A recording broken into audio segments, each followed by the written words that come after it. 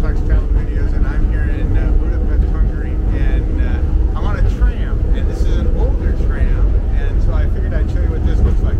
So this looks like it's been in service for probably 50 or 60 years, but let me show you what this looks like. And it's not bad, it's moving, but it certainly is rickety, it certainly is noisy, it certainly is all of those things. Let's take a look.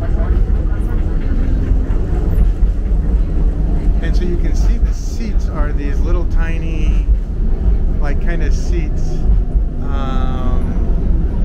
and a lot of people end up standing and stuff, and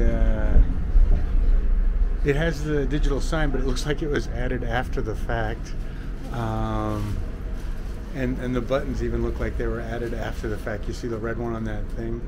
That's kind of funny too. But that's where I'm going, Kellenfold, because that's where I catch the train to another town. So anyway, let me show you the back end of this too.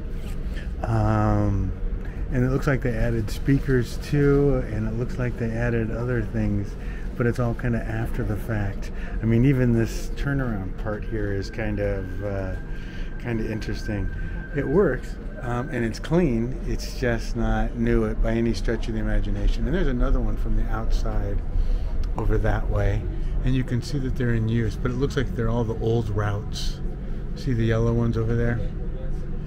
Anyway, so this is the tram that gets you south. We'll talk about the 3 train stations because I'm figuring out how this all works as I'm going out of town. So anyway, okay everybody, the tram you pick up downtown in the heart of Budapest to the northern or southern train station. Okay, bye everybody.